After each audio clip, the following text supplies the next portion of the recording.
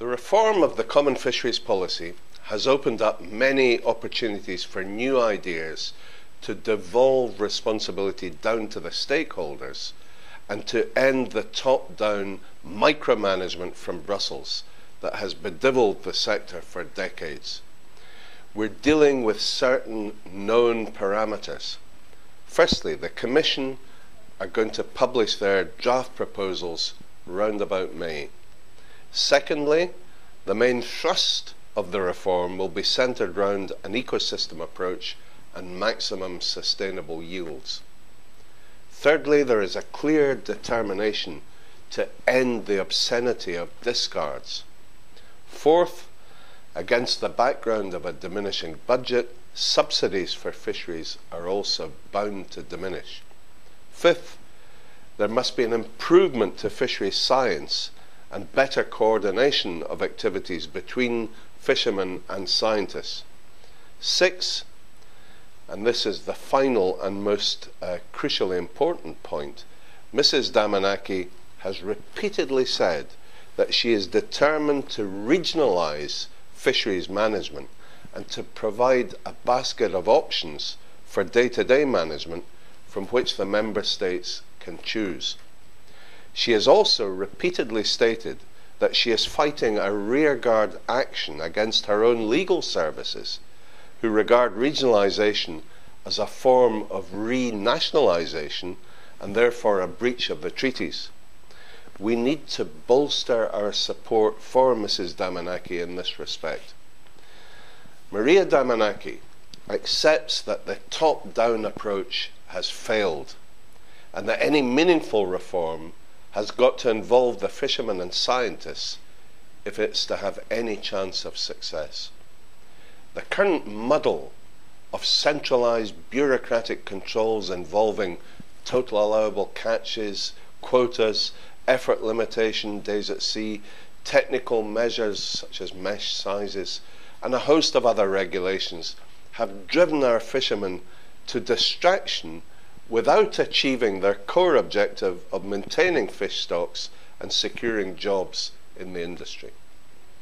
Indeed, micromanagement from Brussels has had the opposite effect, with over 80% of Europe's fish stocks now in a critical state of overexploitation and with tens of thousands of jobs lost at sea and on shore over the last 20 years. The big question is, what shape should any new decentralised management policy take? The Commissioner has ruled out the international transfer of rights, ITRs, between member states, but stated that she's happy to see such rights transferred within fishing basins.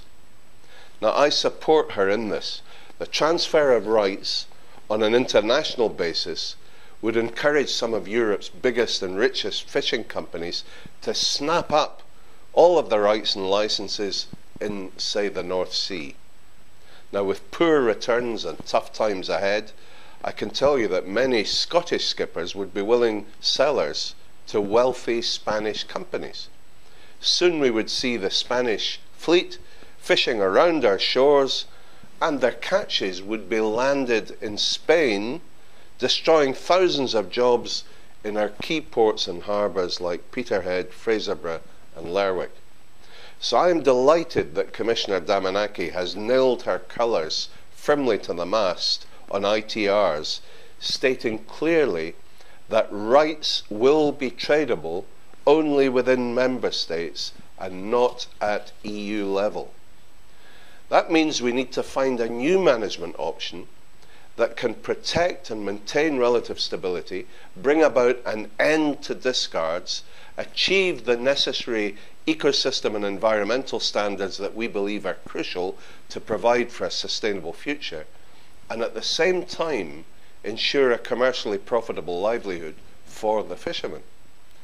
Now, you may begin to think that we'll need Harry Potter and his magic wand to make this happen, but in fact I think that we may be able to find the solutions a bit closer to home. I think that ClientEarth and the Marine Conservation Society may have hit upon a system that fits the bill with their highly innovative fishing credit system. As you know, the system proposes a new type of mixed catch quota, together with the identification of sea basins or regionalised ecosystems around the EU for management purposes, with each species within that basin being given a value of a particular number of credits. Fishermen will then be allocated an annual credit allowance. Credits can be bought and sold between fishermen, but only within that specific sea basin. Fishermen can choose to catch whatever they like, so long as they do not exceed their annual credits allowance. Fish in recovery programs like cod will obviously have a higher credit rating than, say, haddock, so fishermen will be incentivized to target haddock and try to avoid cod in order to maintain a healthy credit balance. There will be no need to discard or to worry about going over quota for a species. The beauty of this system is that it would eliminate almost all technical regulations, giving fishermen a lot more flexibility and freedom to operate as they choose. Everything caught will have to be landed and recorded, including most bycatch species. Immature fish will carry a much higher credit value than mature fish from the same stock, again incentivizing fishers to avoid catching undersized or immature fish. The system will be enhanced by additional surveillance on all vessels, including CCTV. Compliance and best practice will be rewarded with extra credits. Now, we've seen in Scotland how there has been an enthusiastic uptake of the Scottish Government's catch quota system, which incentivised fishermen to fit CCTV to their vessels and ban discards in exchange for a little extra quota. So we have a role model, if you like, which clearly indicates that there will be a willingness of the sector to embrace any new system which brings simplicity into fisheries management while ensuring a sustainable fishery by incentivising and rewarding fishermen for best practice. The fishing credit system also preserves the essential concept of relative stability within the sea basin, ensuring that only fishers with traditional rights to fish in the zone are allowed to continue to do so.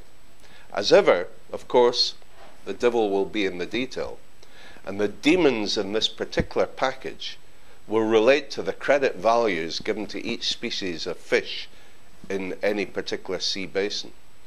That will be a horrendously complex job, the outcome of which will decide the future profitability or otherwise of the sector, as well as the sustainability of the stocks.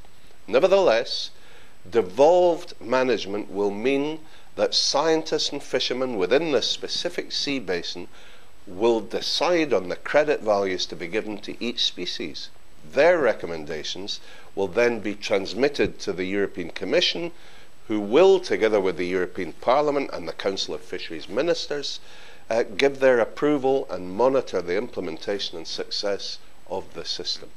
The bottom-up approach will become a reality. On that basis, I believe that the fisheries credit system could provide the answer to future management plans for the sector, and I'm delighted that Mrs. Damanaki has already stated that she likes the idea and intends to include it as one of the options available in her proposed basket of management options. Thank you.